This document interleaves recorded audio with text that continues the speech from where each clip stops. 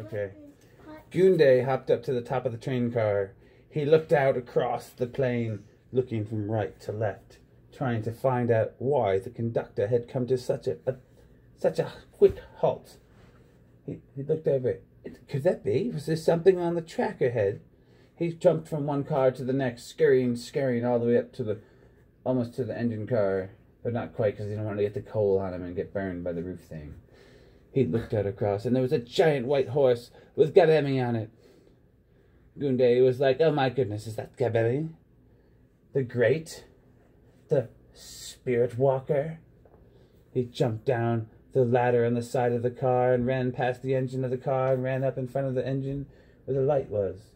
And it had a little Christmas thing on there, even though Christmas had been over for 6 months. Anyways, he looked at Gabemmy, and she looked out at him, and he looked back at her, and he waved to her, and she lifted her hand off the saddle and just did a little wave back. And then he said, Gabemmy, and she said, Goonday? And he said, Gabemmy? And she said, Goonday? And then she jumped off her horse, which immediately turned into a little Ferrari race car pocket size, and she put it into her car, or her pocket, in her pouch. And she ran over, and Goonday ran over, and he jumped up to hug her, and all of a sudden he shrunk to half his size. Gabemmy and the incredible shrinking rat. Oh my goodness, he said, what happened to me? She said, oh, I'm so sorry. It's part of my shrinking thing that makes the horse turn into a car to go into my pouch. So, Gabemmy said, hold on 1 second, Goonday. I have this right here. I got this from Alice in Wonderland. It will make you big again. And Goonday said, well, of course, I trust you, my dear. Now, remember, you don't know this from the past stories, but they go back for generations. They're both over 700 years old and have fought in all of the wars together. The Great Rat War of 76 and all the other wars and Vietnam. Together, they are warriors of space and time. Like Captain Planet. With their powers combined, they are unstoppable. Look as they stop the train. Oh, right. She gave him the little bottle from Alice in Wonderland, and it made him just go right to normal. In fact, he was feeling a little bit bigger than normal, actually. He was like, well, I'm feeling pretty strong right now. Hey, what was that? Yes, never mind, I won't say that. We're going to keep that one to ourselves, aren't we? Yes, we are. All right. Let's see. Time to check the next chapter. Once they were back to normal, they were like, okay, what do you want to do now? I said, I don't know, mate. What do you want to do? He hopped up on her horse, which she had taken out of a pouch and turned back into a horse. And they rode off into the mountains. There was just a niche between the, not a niche, I mean a niche, a nick. There was a little groove between the mountains, and they ran up upon it, and the horse disappeared as the train eventually started to fire back up and move back on down the track. Where are we going? Said Goonday. Gabemmy was persistent in answering, but said, well, I need to show you something. Goonday was like, well, his feet started to shake. He was getting dehydrated. She said, are you getting dehydrated, Goonday? And Goonday responded, well, yes, I am. She reached around in her saddle and the pouches that she had. The rat and her loved their pouches. And she found herself her water skin, which she then gave and handed to Goonday. Goonday almost dropped it, being just the size of a rat and all. But he quickly grabbed it up with his super rat strength and was able to bask his glorious dehydration with hydration and water, and then he gave back the flask. He felt much better, and his legs were no longer shaking from dehydration. They continued on into the path. They reached up higher in the altitudes as they kept going. Goonday started to get cold. Gabemmy was like, oh, let me check my pouch. I may have a fur for you to wear. And he said, no, it's okay. How about this? I will just jump into your pouch and ride that way. I brought some hand warmers. Will you make them hot and then put them around me, please? Gabemmy was more than delighted to help Goonday, her long and trailed baffled friend. As they got closer up on the mountain, they had to get off the horse. But Goonday did not have to get out of the bag. It was a nice saddlebag that turned into a backpack pouch thing that Gabemmy wore on her side and across her. It was like a sash thing. So they continued on foot, or they sheeted up the mountain now that it was snow everywhere and very cold. The wind was howling. There's a temple ahead. We must go to this temple, Goonday. But why? What's in the temple, Gabemmy? You will see. Only time can tell you what's in the temple. Oh, Gabemmy, can you just give me a hint? They continued to crunch on. The snow was starting to get harder as the temperature was lower and lower at the higher altitudes. Almost like the snow couldn't be soft because the environment was just so harsh. It had to be hard. They came closer and closer. They could see the lights and the torches lighting up around the temple. What would be inside? They're still awake? You're going on base from Zelda now. Huh? From the Zelda temples on the mountains. No, this is like a Buddhist temple, not Zelda. It's okay, go to sleep, Billy. Rest your soul, rest your soul. Okay, get back to reading. Back to reading. Back to making up the story, Daddy. Goonday was puzzled as to what was going on. Not sure, not too sure, but still very trusting in Gabemmy.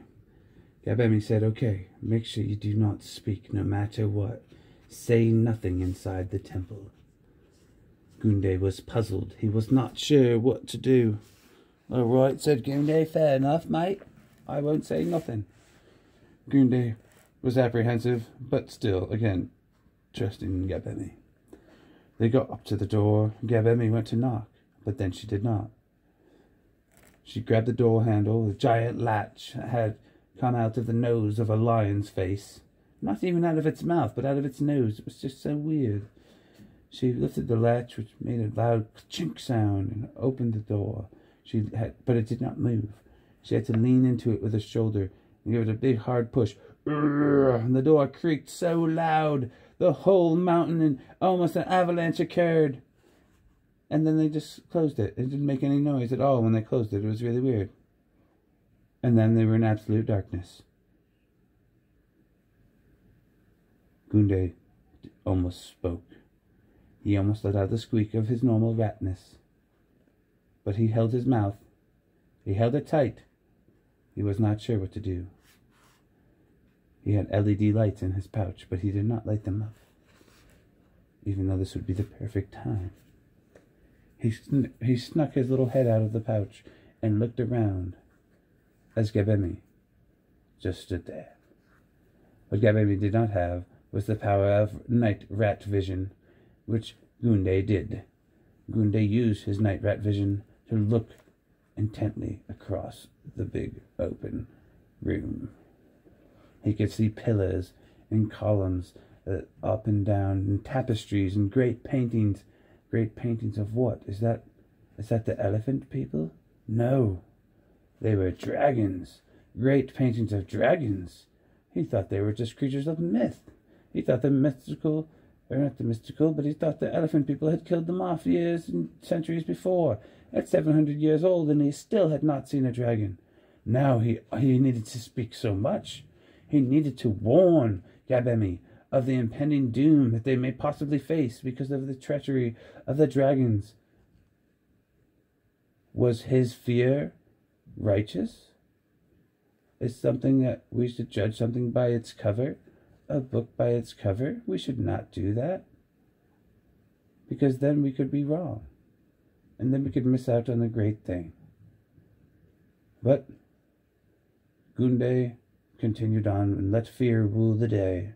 These giant-scaled, fire-breathing, big sharp-teethed dragons with their scales and their claws and their different color skin and their eyes piercing so much. Goonday was scared, and he could sense a fear in Gabemmy. He could feel her shaking. He was not sure why. He looked around, and then he looked up and he saw.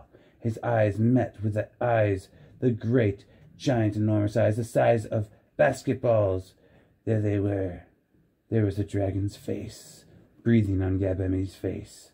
That's why Gabemmy was not moving. That's why she was shaking. That's why she was just not moving at all. Goonday was like, oh no, I think it's time to speak. And Goonday climbed out and got on her shoulder and got in that dragon's face and said, enough, mate. We're not doing this today. And Gabemmy grabbed him and threw him back into the pouch. He was just did not understand what was happening. Gabemmy pushed her hand on top of the pouch, holding Goonday inside. He scurried freakishly, trying to get out furiously. He did not know what to do, so he got out his lighter and lit it up. And he said, fine, I'll heat my way out of here.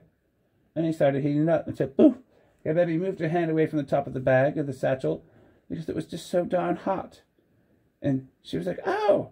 And then all of a sudden the whole chamber lit up with torches in every corner, along every wall. Candles, beautiful giant chandeliers, all with candles on them, all lit magically. And there they could see 16 giant little dragons flying in the air with their little tiny wings and their giant bodies. It did not make any sense whatsoever. How on earth were they holding themselves up off the ground? It must be magic. Or it's from eating lots of rats, thought Goonday. He had read in books in the past, over 700 years ago, of people eating rats to be able to fly. Yes, the magic runs deep within their veins. Goonday was now in awe, and so was Gabemmy. She no longer tried to suppress Goonday from running amok and seeing what all of these dragons were doing. And there were cool dragons and weird dragons and odd dragons of all different sizes and shapes and colors. It was so majestic and magical, Goonday didn't know what to do. Everything was magic. Then, all of a sudden, Goonday and Gabemmy fell asleep. And they had to tune in next time to find out what happens next.